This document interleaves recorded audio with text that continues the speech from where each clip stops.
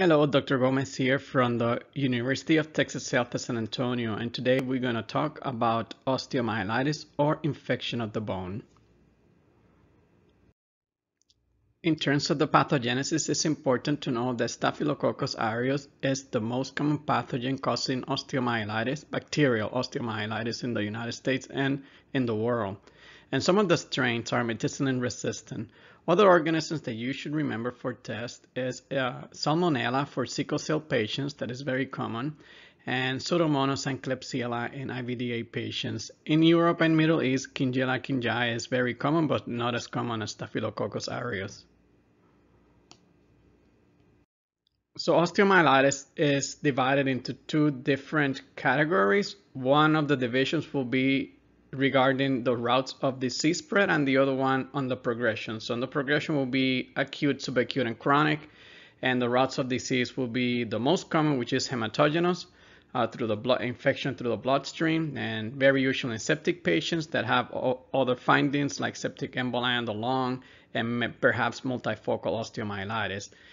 Common example is discitis osteomyelitis in IVDA patients that have used infected needles. Contiguous spread is common in ulceration. We see that very often in diabetic foot that has ulceration, and pathogens from the skin are extending all the way to the bone. And obviously in paralyzed patients, because they're bedridden, they develop decubitus ulcers, and they develop osteomyelitis of the sacrum or the bones around the hip joint. And last, direct implantation, which is the least common. This one is the iatrogenic and associated to placement of hardware to correct for fracture or any other bone pathology or any bone procedure that extends into the bone or around the bone.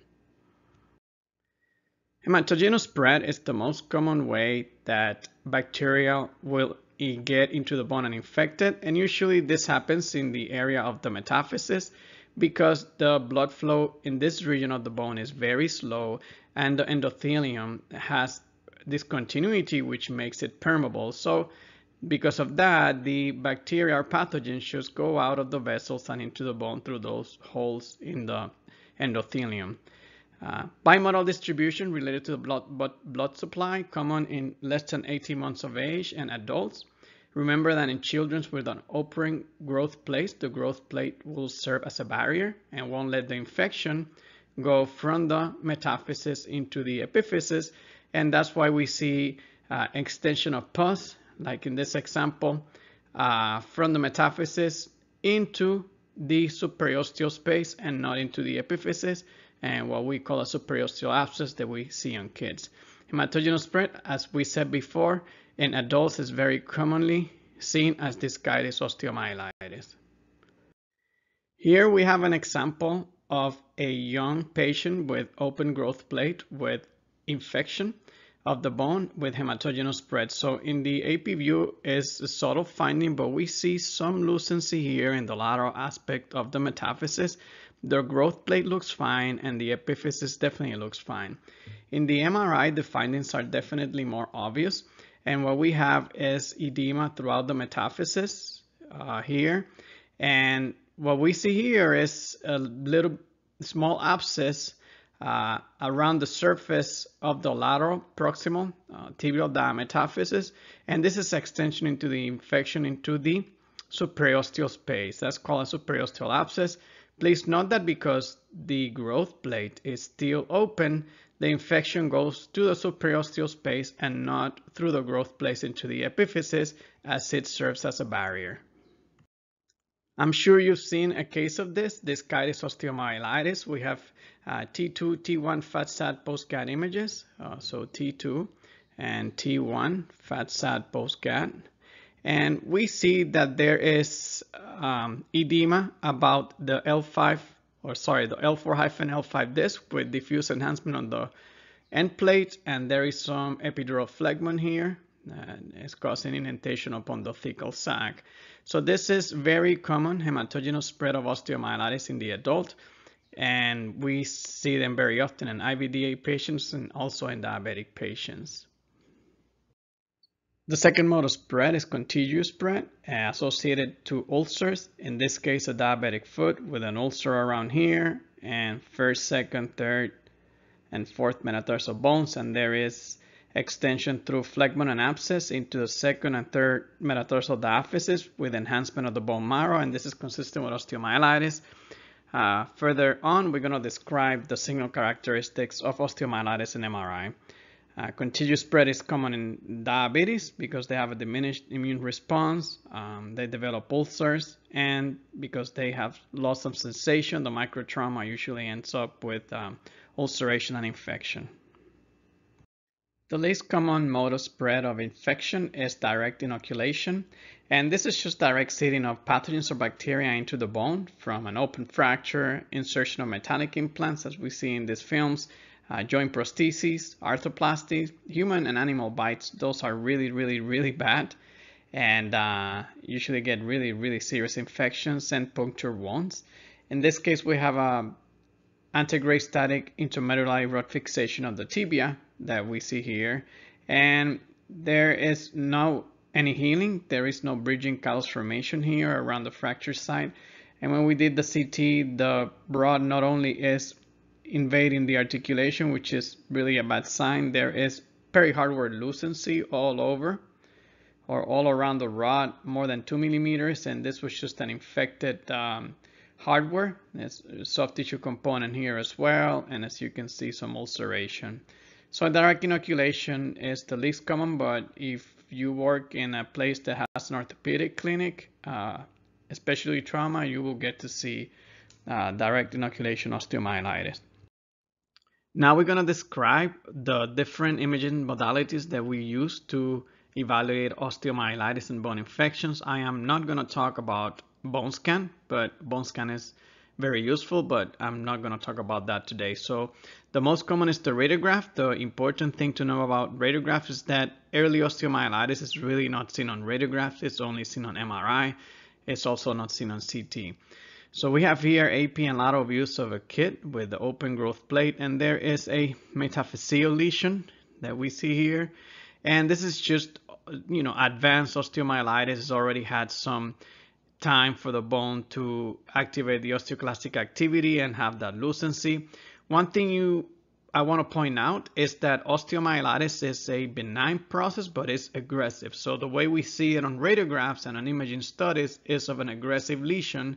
And sometimes, in some situations, it's really hard to distinguish between osteomyelitis and a malignant lesion. So what do we mean by that? Notice that the zone of transition of this lesion is very wide. The borders are just not well defined, which means that it's an aggressive lesion. And in the lateral view, we can even see that there is cortical destruction and again, a very wide zone of transition. As we described before, the growth plate of the bone acts as a barrier, so you can see that the infection is not crossing to the epiphysis. Now we're going to talk about CT scan. CT scan has very good resolution but very low soft tissue contrast. MRI will have very high soft tissue contrast.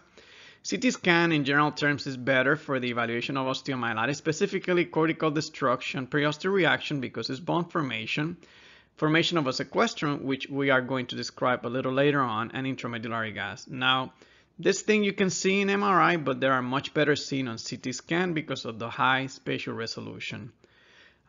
Please remember that a normal CT scan does not exclude early osteomyelitis because the only thing that you see at early hematogenous osteomyelitis is just subtle bone marrow edema.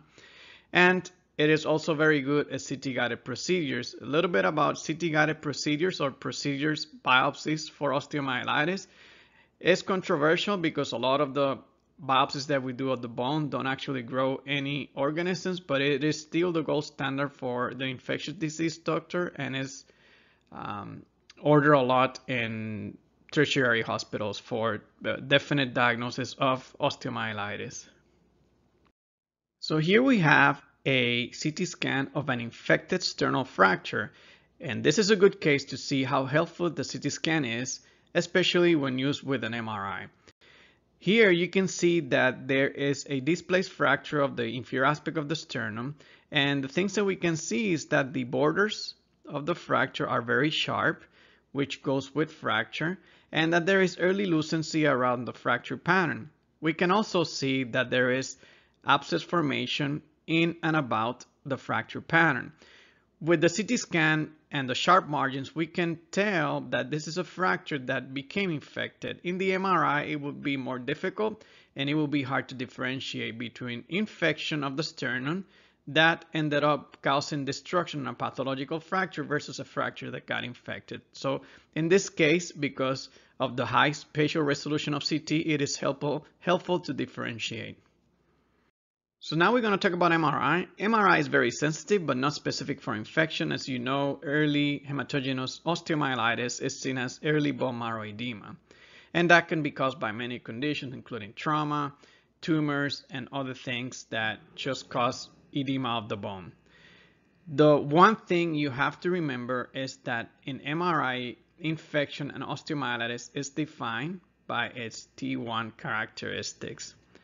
Low T1 signal intensity within the bone marrow in the clinical setting of infection is consistent with osteomyelitis. High T2 weighted signal intensity, which is consistent with edema, is not diagnostic for osteomyelitis because it can be related to reactive edema. So in the MRI protocol for infection, it should have axial, sagittal, and coronal planes, and it should have T1, some fluid sensitive sequence like T2 with fat side or steer, and post-gadolinium images if possible. You don't need the post-gadolinium images to make the diagnosis of osteomyelitis, but it helps to assess the extension of infection, including surrounding abscess and soft tissue component. T2 weighted images are, as you know, pathologically sensitive because they see edema very well, but a protocol without the T1 for infection will be kind of worthless because the T1 sequences are the one that define infection. Also, proton density images are not that important in infection because they are more useful for intra-articular structures such as fibrocartilage, meniscus, and labrum and tendons. It is not that it's completely useless, but it is not as important as the T1, T2 with fat suppression, and the T1 fat sat post-gadolinium. So let's evaluate this T1 and T2 images. This is a Brodie's abscess, which we're going to describe a little bit later on the conference. So this is the T1 and the T2 weighted images. So the T1 images are the anatomical and T2 the pathological. You can see in the T2 all the edema around this intraosseous abscess, and that is osteomyelitis because on the T1 images it is seen as decreased bone marrow signal intensity, and that is diagnostic for osteomyelitis. So now we're going to talk about the classification of osteomyelitis according to the progression from acute to subacute to chronic, and each phase of progression has its typical and characteristic imaging findings. So acute osteomyelitis is defined as symptoms that have lasted less than 2 weeks.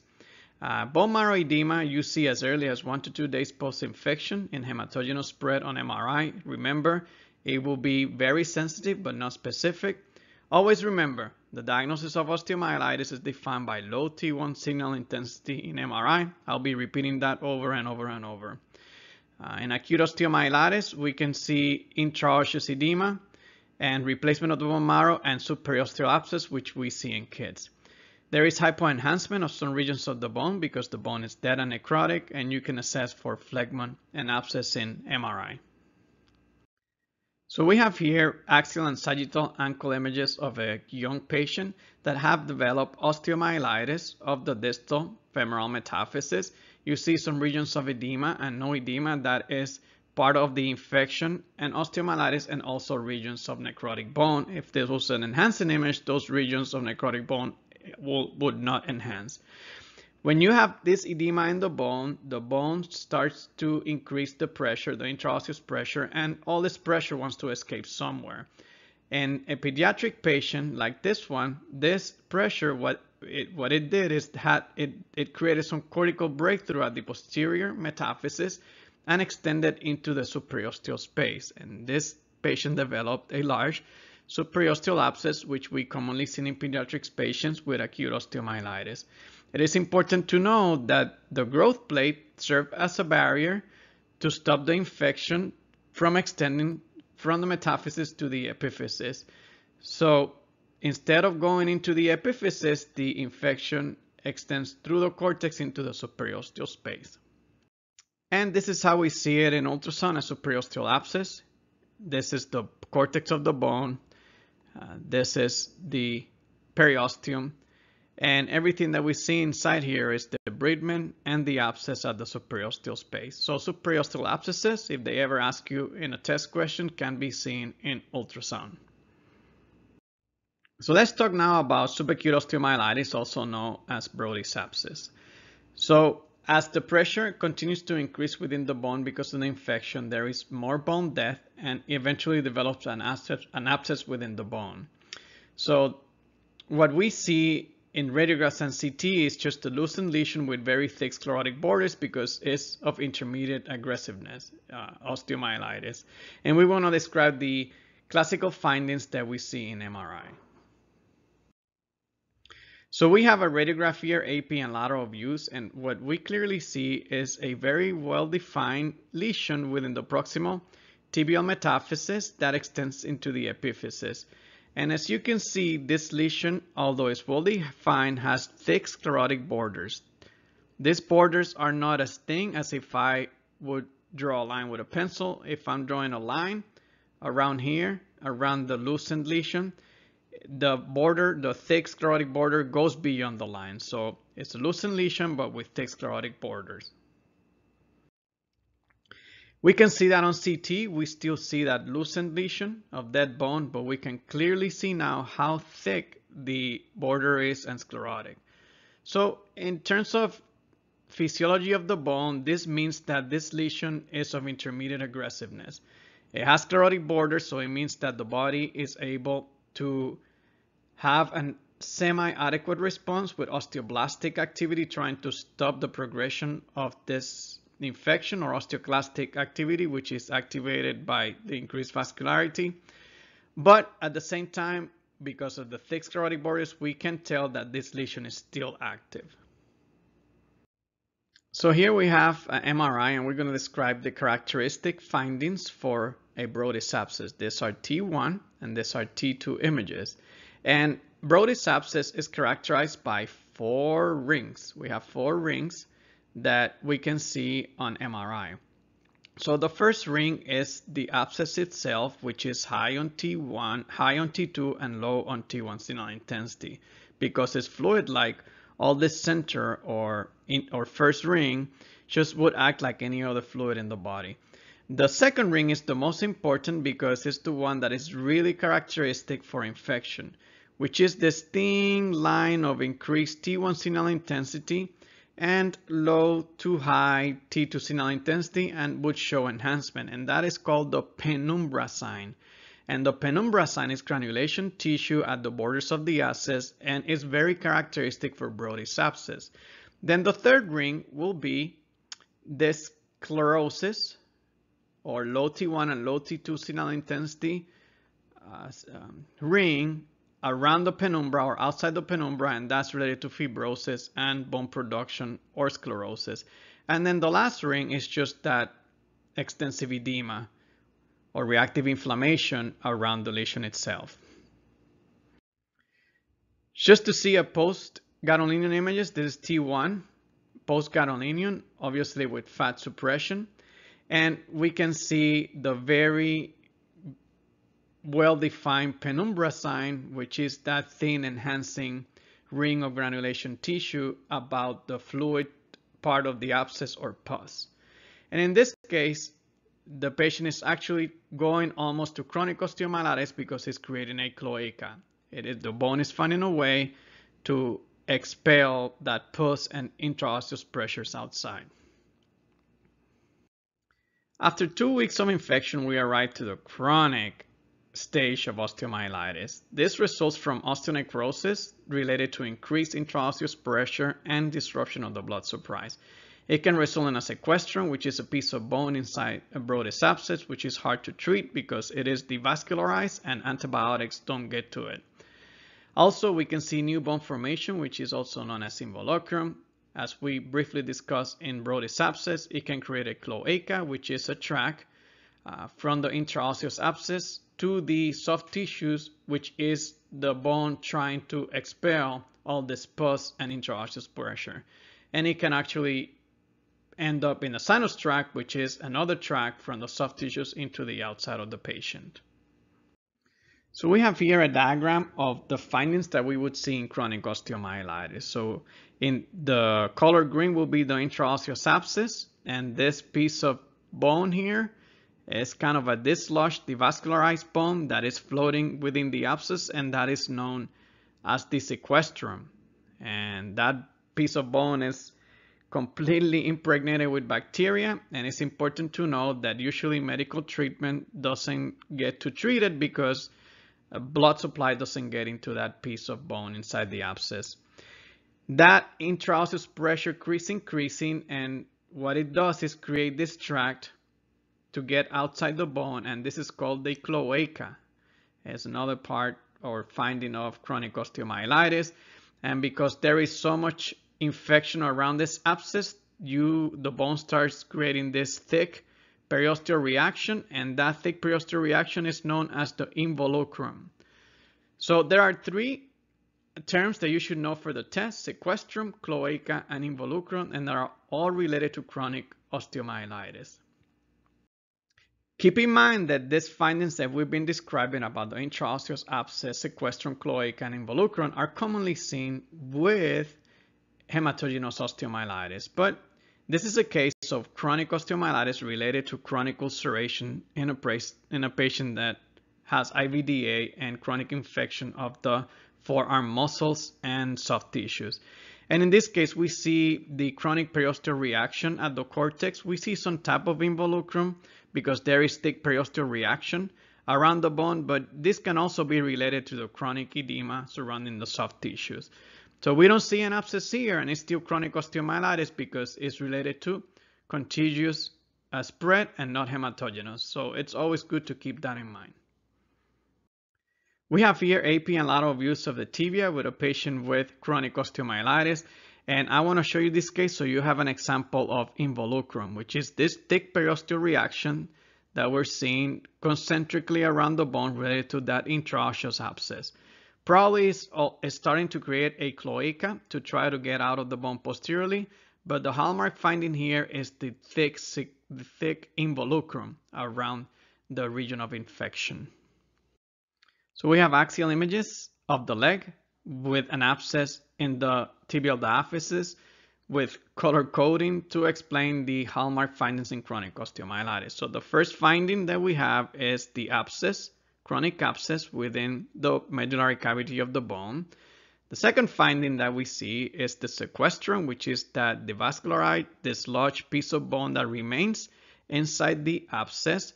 The third finding that we see is the cloaca, which is that tract that goes from the intraosseous abscess to the outside of the bone to try to get rid of the pus and the increased intraosseous pressure. The fourth finding that we see is a sinus tract, is a tract that goes from the surface of the bone to the soft tissue. So remember, the tract in the bone is called a cloaca. The tract in the skin is called a sinus tract. And here is the same finding on a CT scan, a very chronic osteomyelitis, abscess with a very large cloaca, and then we have the large sinus tract extending into the soft tissues. It's good to remember that there are complications to chronic inflammation and chronic infection. As in any other part of the body, anytime you have chronic inflammation, there is a risk for developing or degenerating into squamous cell carcinoma. There is no difference in the bone. With chronic osteomyelitis, especially the cloaca can develop into squamous cell carcinoma. And this is a case of that.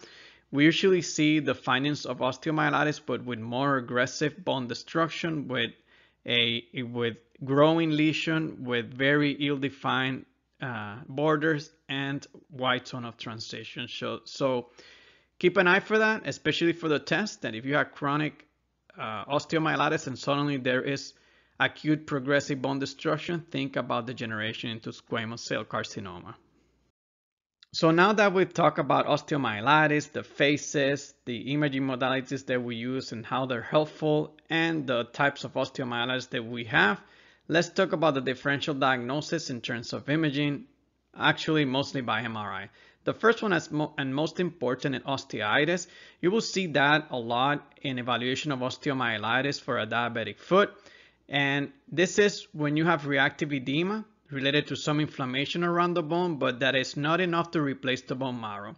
And the typical findings in osteitis will be that you have increase in the T2 weighted images within the bone, but then the T1 weighted images are normal. There is no decrease in the bone marrow signal intensity with the T1. And this is called osteitis, and it's not diagnostic for osteomyelitis. Remember that osteomyelitis is diagnosed on MRI by decreased T1 signal intensity, which is actually related to replacement of the bone marrow. Another important differential diagnosis is of Charcot arthropathy in diabetic foot. As you know, Charcot arthropathy is a destructive arthropathy that can result in bone production, bone destruction, and dislocation. These findings are very similar to what we've seen in osteomyelitis, as we can see here in this patient centered in the midfoot. So in Charcot arthropathy, it is difficult to differentiate between the processes of destruction associated to the neuropathic arthropathy versus infection.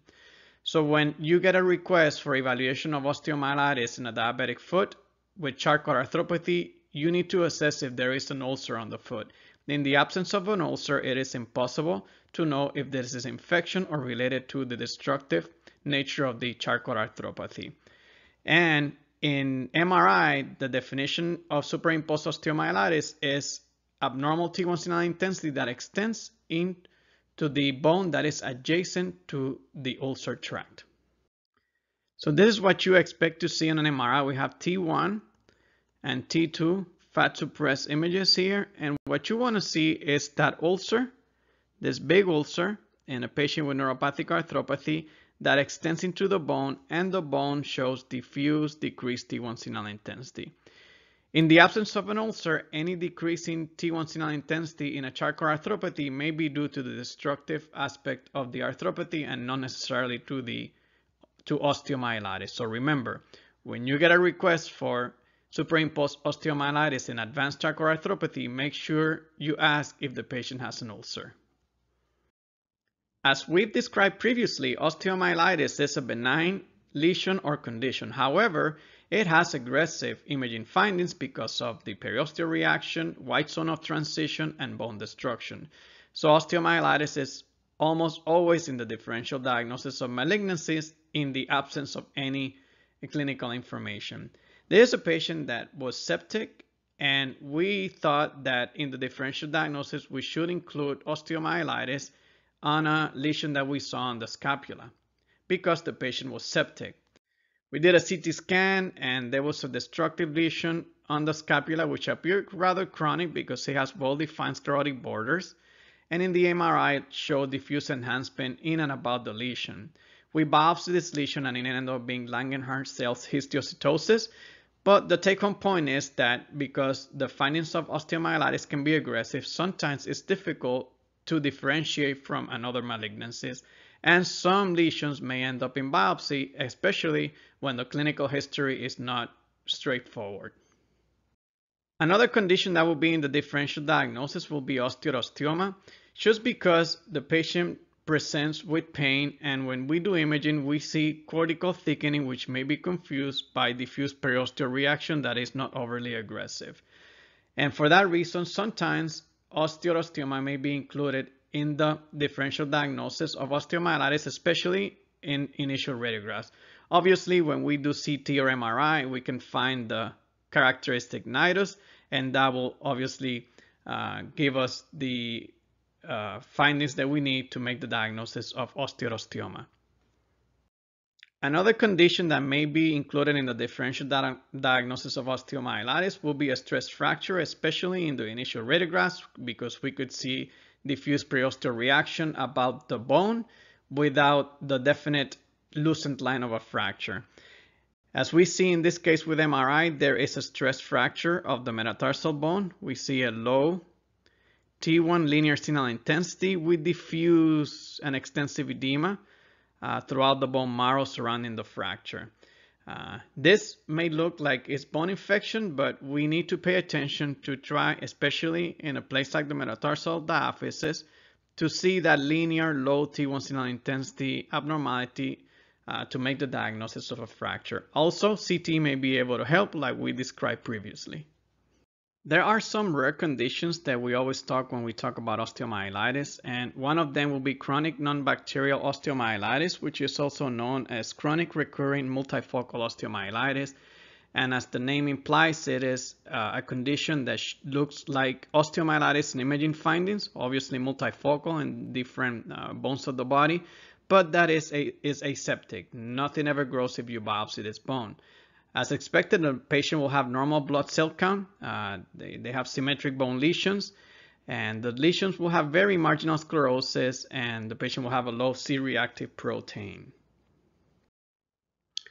In chronic recurring multifocal osteomyelitis, what we see is regions of decreased T1 signal intensity at the metaphysis, and they are multifocal. So in this case, we see on the distal femur and the proximal tibia, and they have T2 edema and enhancement. So very, very similar findings to acute hematogenous osteomyelitis, but it will be multifocal and aseptic. This is mostly a diagnosis of exclusion, and some of these patients end up in biopsies to confirm that there is no growth of an organism within the abnormal bone marrow.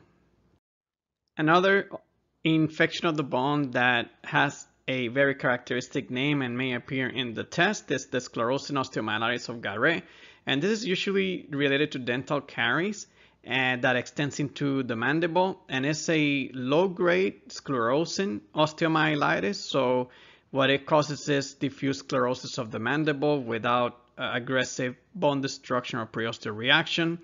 And so when you see that and diffuse sclerosis and enlargement of a mandible, think of sclerosing osteomyelitis of Garrett in your differential diagnosis, especially if the patient have multiple dental caries.